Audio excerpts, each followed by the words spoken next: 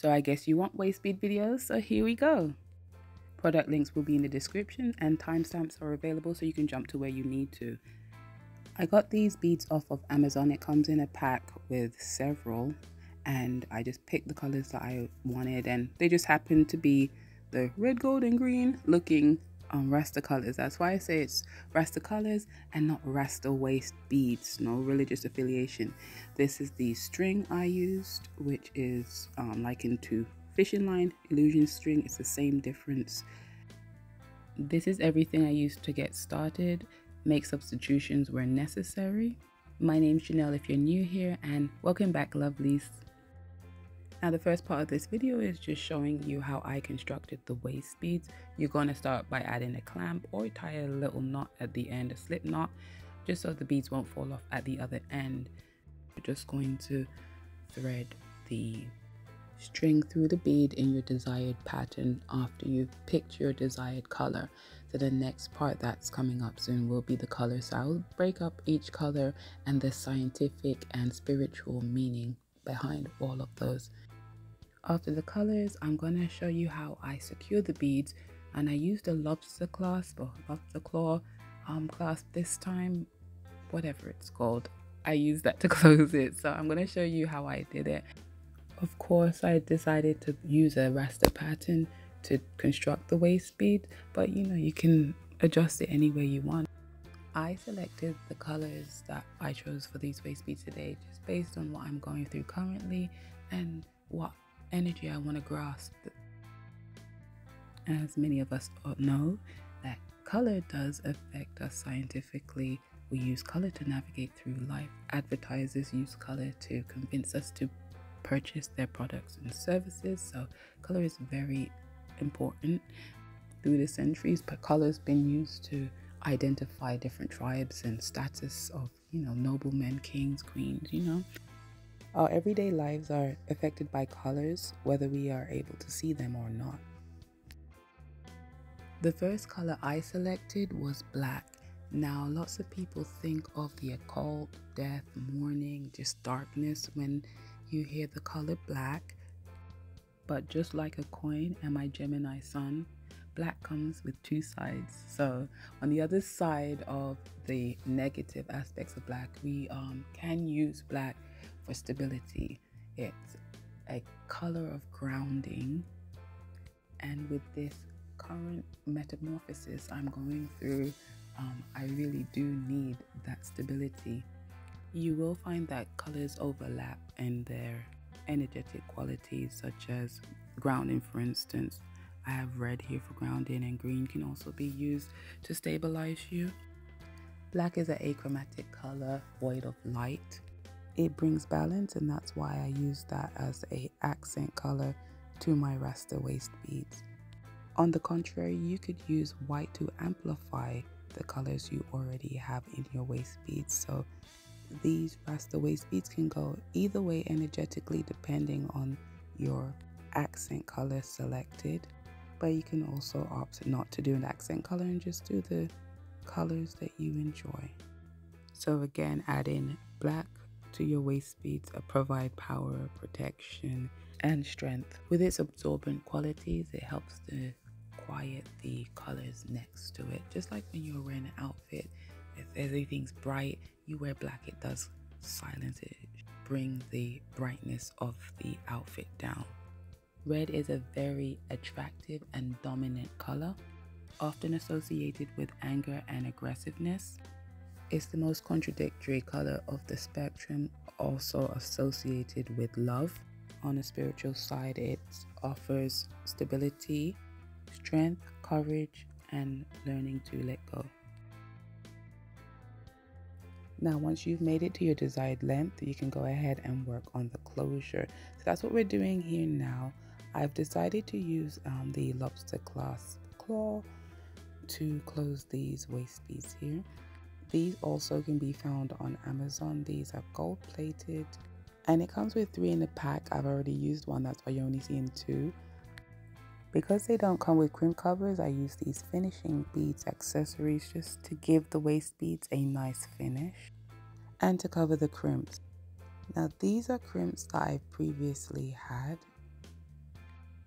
but I am looking for better quality. For this, all you'll need are some scissors and the needle nose pliers. Now you're going to select your first end to add your lobster claw. Remove that ring first and set it aside. You're going to need that next.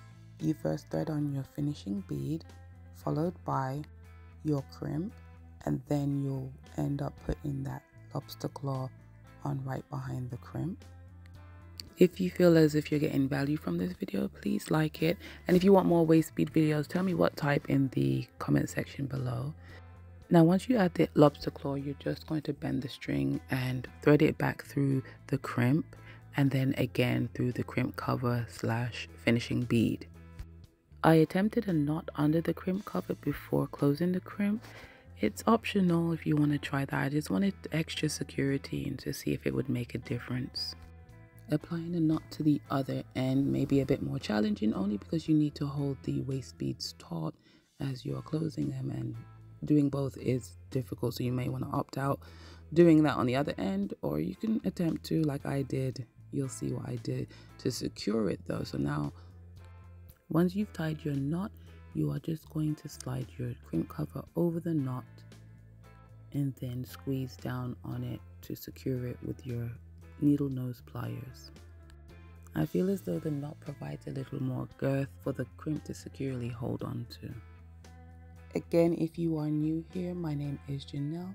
I make waist bead content and similar content to this. So if you're interested, take a look at my playlists I have on my channel. Hang around, stick around, subscribe.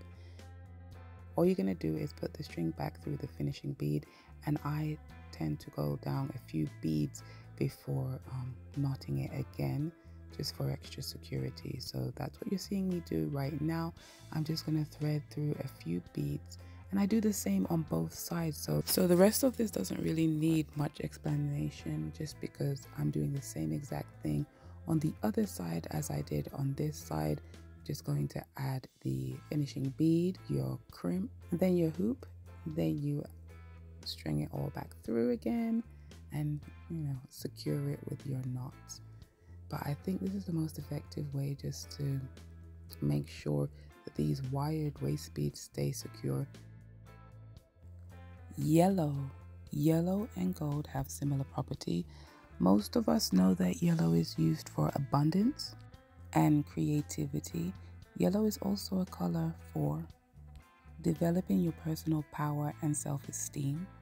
Yellow is a color that wakes up your analytical brain, so you'll think more logically, as well as the creative side again. So yellow just brightens up your whole life.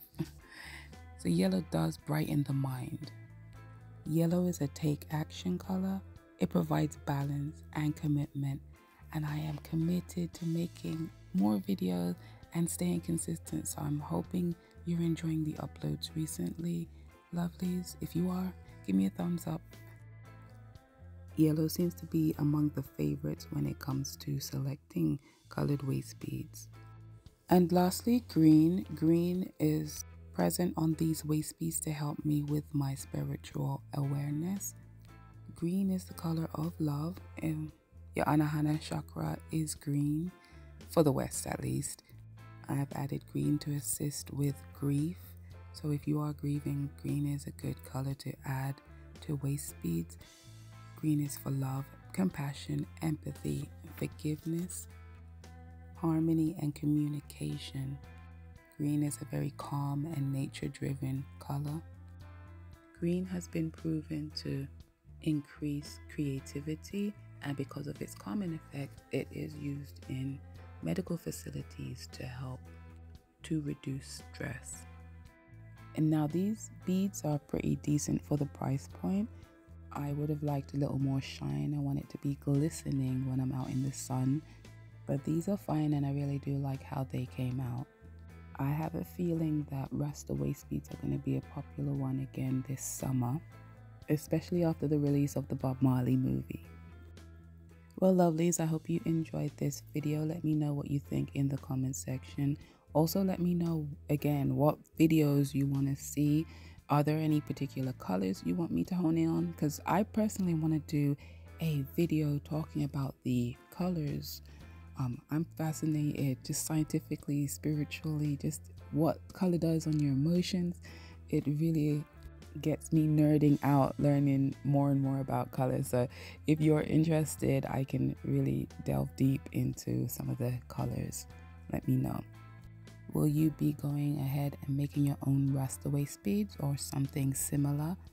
Or do you have a better way to affix the clasp onto the waist bead? You can share that in the comment section and help everybody else out. I like to learn from all sources, so you'll be adding to this community, which is very much welcome. So I hope this video is clear enough for you to see how I attach the clasp. If you want a more detailed, slowed down version, I can do that as well. Just let me know in the comment section. As you saw, I did go back through the first set of beads and I'm tying the knot midway in the string. I feel like it's a bit more secure when I tie it firmly there as opposed to at the top or the end where the clasp is. Just more security, tying as many times as I can, and then I just go ahead and snip off the excess once I know that it's fully secure. So that is it, lovelies. Again, I hope you enjoyed this video. If you have any questions, put that in the comment section down below and I'll be sure to get back to you. Thank you all for your support. The encouragement does help. I see all of your comments and I appreciate them. You have a wonderful rest of your day wherever you are. You take care. Love you. Bye.